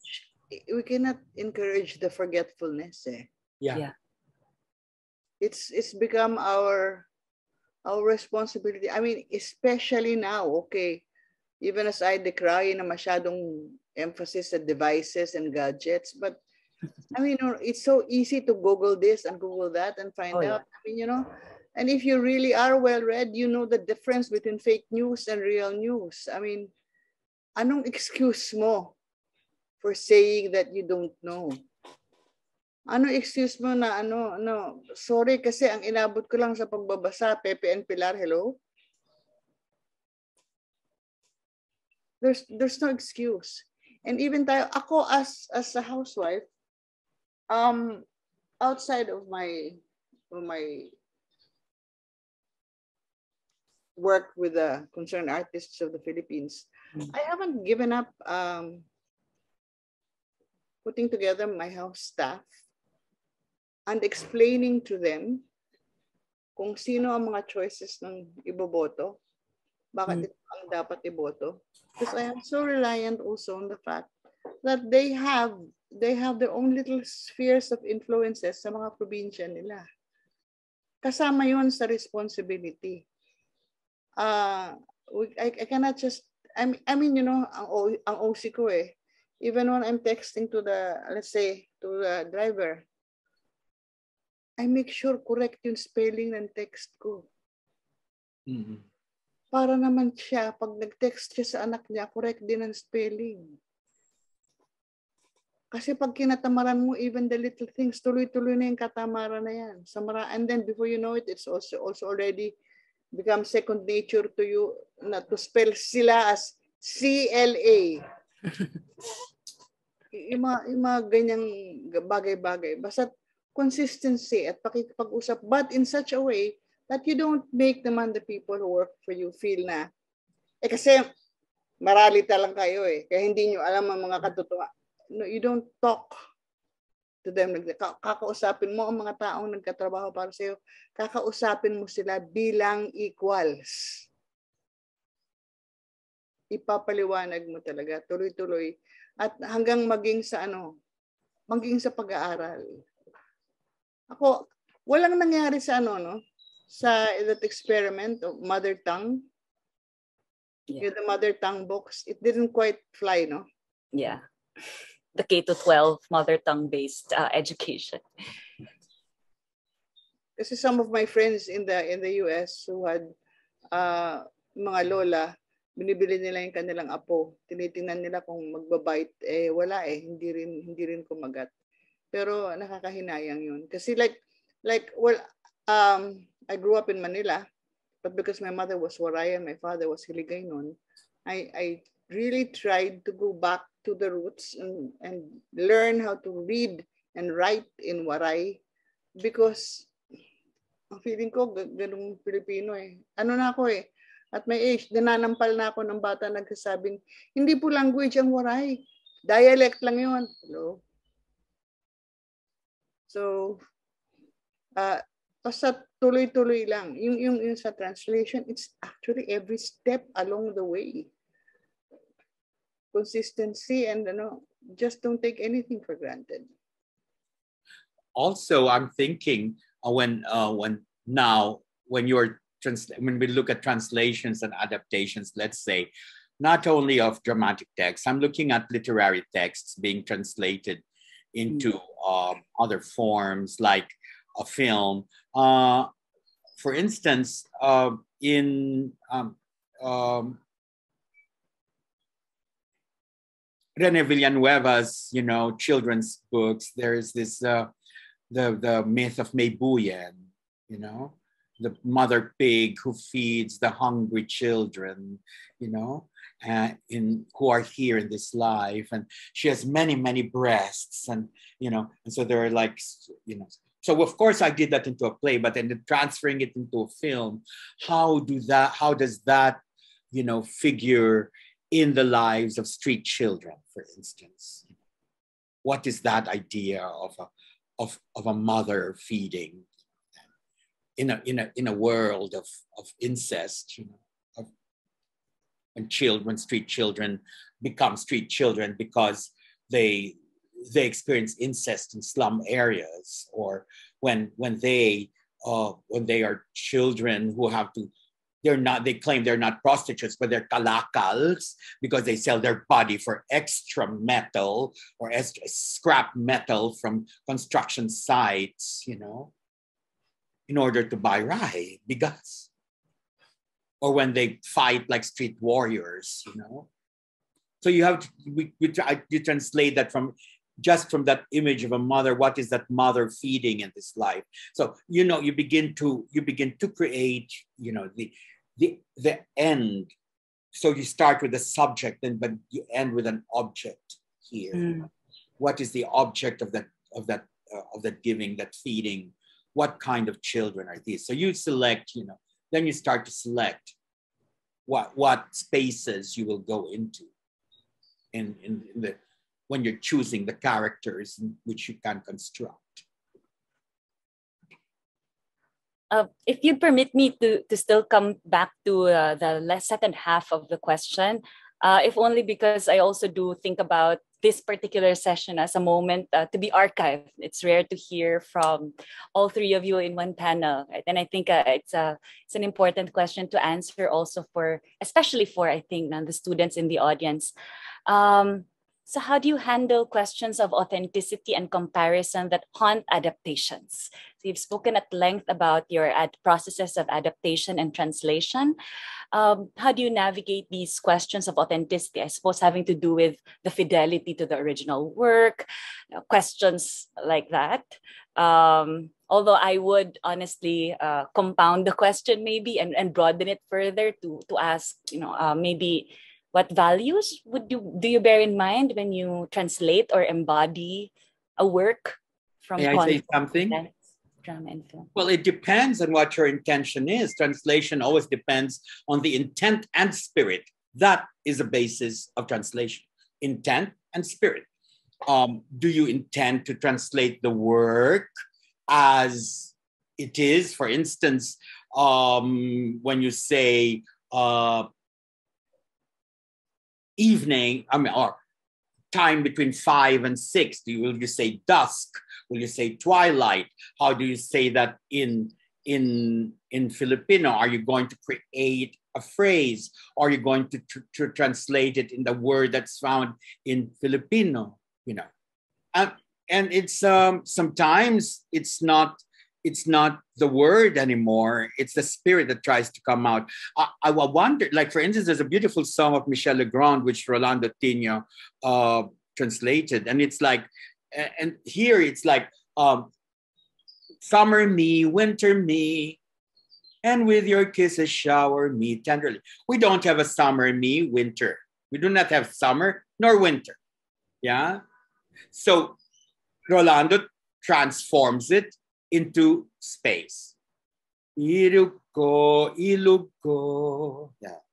At kung minsay sikatan mo araw ko. You know, it's a different feel of words, but with a spirit that still exists within that idea of the infinity or the space of love. Now, there's also the deconstruction that is happening, right?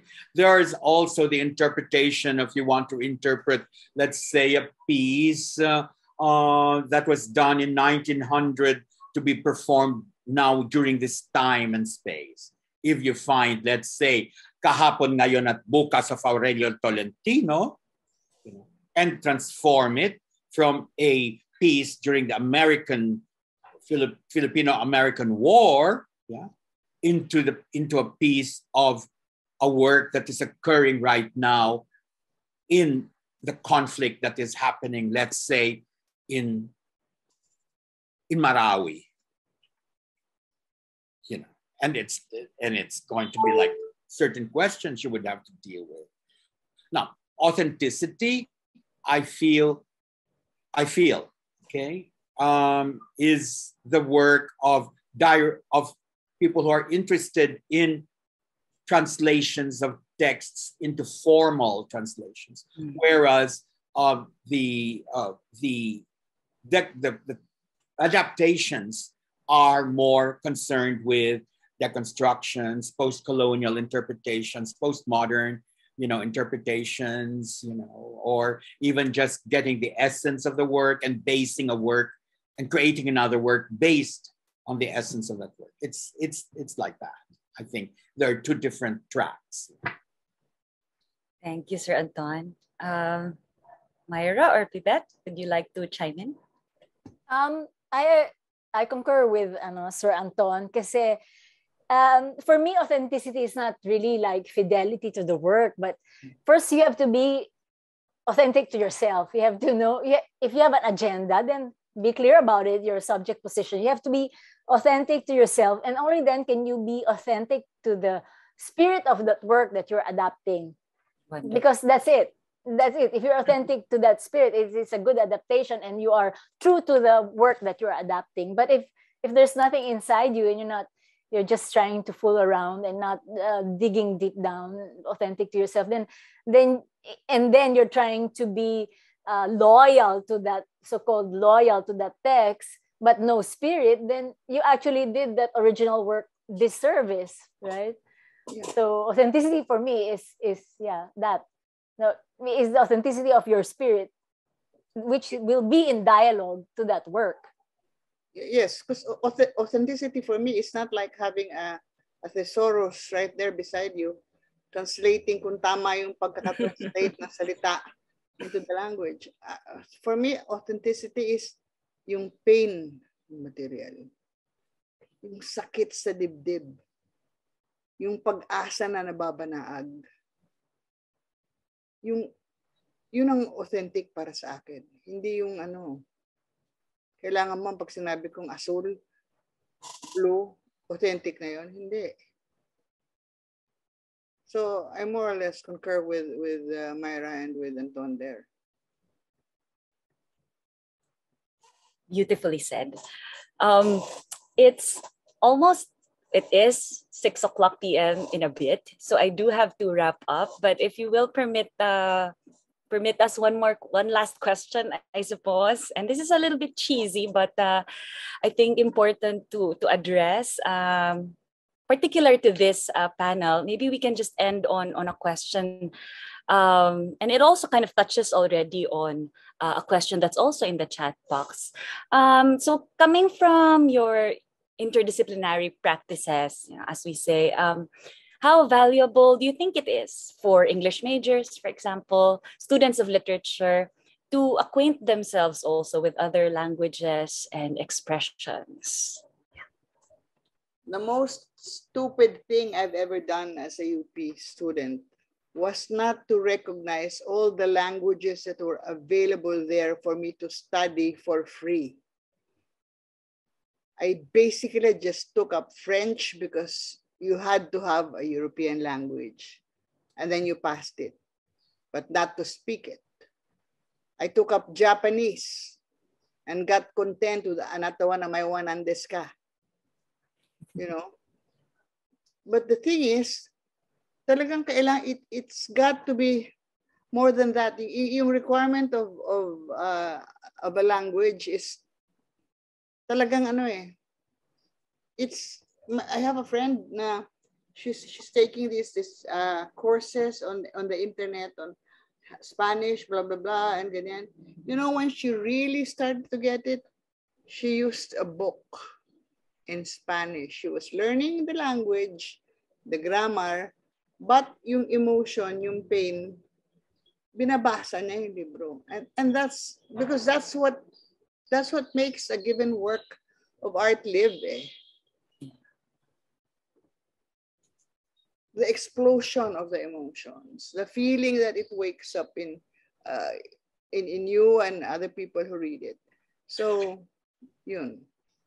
I have a classic example. When I always teach literature and theater and literature and the other arts. And I think Judy has passed also through that. I let them beat.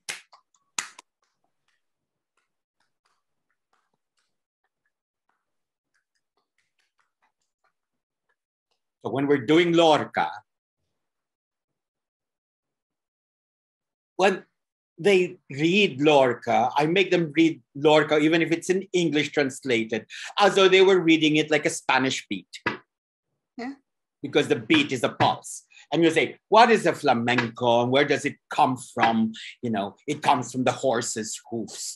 It comes from the beat. And it's historical because the horse is the conqueror of the entire world, so that when Atachualpa said, when the most beautiful creature that runs on 4 feet, you know, that has 4 feet and runs on one, conquers our land, then our empire. Yes, and what is that? What is the creature? The horse, because you know, that one leg is on the ground where all the other 3 are up. And so when you say, verde, verde, que te quiero verde, verdes vientos, verdes ojos, you know. So when you say green, green, I love you, green, you don't say green, green, I love you, green. Green eyes, you know. It doesn't bring out the spirit of the poem. So green, green, even the way you say green, it's no longer going to be like American green, you know, speaking green like that. No, it has to be green, green, I love you, green, you know. You become, so when they experience the literature, it's really more the experience of the language. It may not be Spanish, but it has a spirit of reading it, you know, in language. And Judy played Yerma beautifully, you know. And we were just talking about that yesterday in my class. You know, when you're looking at Yerma, and you're looking at Yerma's desire, and that comes from under, you know. How is that similar to the desire that is very Western and Irish in the Dead? When Greta thinks of her hypothetical love, is there a relationship between the two? Of course, there is a relationship. It's a desire burning. So even when the song is a soft, you know, Irish song, there is that pulse inside of this woman that is, no, it is a pulse that is so unlike the falling snow. And that's what makes it more painful, you know. So it's important to learn the beats of the language, you know, so that even like when I was studying French, and I was studying French together with Italian, I was saying, cet amour, si beau, c'est fragile, si tendre, c'est ce désespoir. despéré. It's so different from the Italian translation. Questo amore, così violento, così tenero. You know, it's different. It's a different beat. Then you understand how that love is seen in the eyes of an Italian and seen in the eyes of a French. And then when you say, translate it into Filipino, and you say, itong pag-ibig, pagkasakit-sakit kung minsan, punong-puno ng galak, kumbaga, you know, it's different. When you have that, you have the different beats and the different things, then you understand what it's like, you know, in the different contexts. And I think that's what language is. Although we have a commonality, there is the difference, the nuance, you know, that is totally cultural based. And I think comparative literature students should be studying language. Otherwise, you know, they're studying comparative literature as translated in English. Cannot be. They should at least have at least one language, so that they can read a language and a work in another language. And they must be patient. Literature students really have a long time, you know, to go before they take their PhD because they have to study the language. Ganun yun. Kaya, well, ganun yun eh. That's why paunti ng paunti nag-aaral ng English and comparative literature. You know? But then again, apparently, dumadami na naman. Oh, dumadami na naman in the surveys of the world. It went on a slump, now it's going up again. Oo, kasi nakakalungkot na talaga. I mean, this is, huwag na tayong lumayo. What's a popular search engine na parang akala mo source of all font? All the font of knowledge. Yahoo.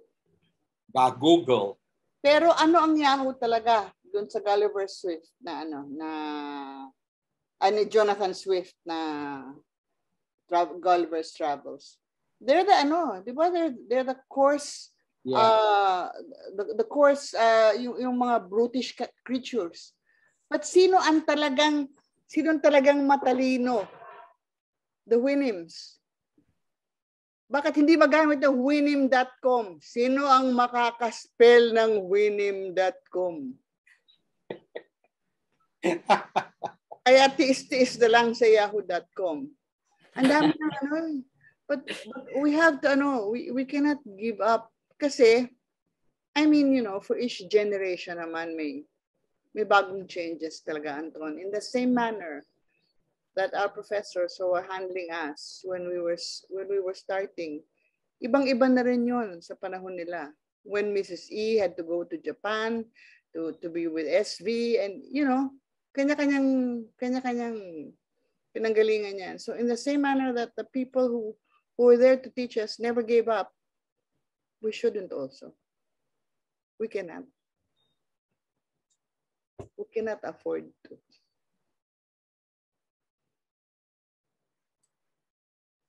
Myra. So when you ask the question about language, as befits my paper, what I said earlier, I really took it as learning different language of image, sound, and movement. So yes, of course, because we live in such a world, and I think if you learn those, if you have these multiplicities, then you are a person who is not so one-track minded and narrow in your perception of things. You understand, you have more empathy also if you know all these different registers of meaning. Yeah, but yeah, in terms of another, like, let's say, language to learn, and like Bibeth, I passed my English language exam in CL by watching Almodovar and all the others, the subtitles. That's how I learned. I was trying to get all those courses. I couldn't, because I didn't, it was just memory work for me. But when I saw the image and the text, then yeah, that's how it all clicked. Yeah, so that's it. That's my answer. Yes, we live in a multimedia world. We have to know all the languages that are available out there. Thank you. Thank you very much to all of our panelists. As much as we would love to continue talking and talking, I do have to synthesize. Let me do my best to synthesize the wonderful ways that this conversation has turned in the course of this afternoon. It feels so short, but on the subject of finding, because that is our theme, to find, I think this discussion has really taught us so many different ways of approaching literature and taking literature to so many different pathways, not just where, but also how. In the course of the discussion, there were so many, and let me just it is so poetic. There were so many resonances of ideas of place, time, location. We talked a lot about intersections, about graphing and mapping, about locating and discovering. There was so much motion and there was so much movement.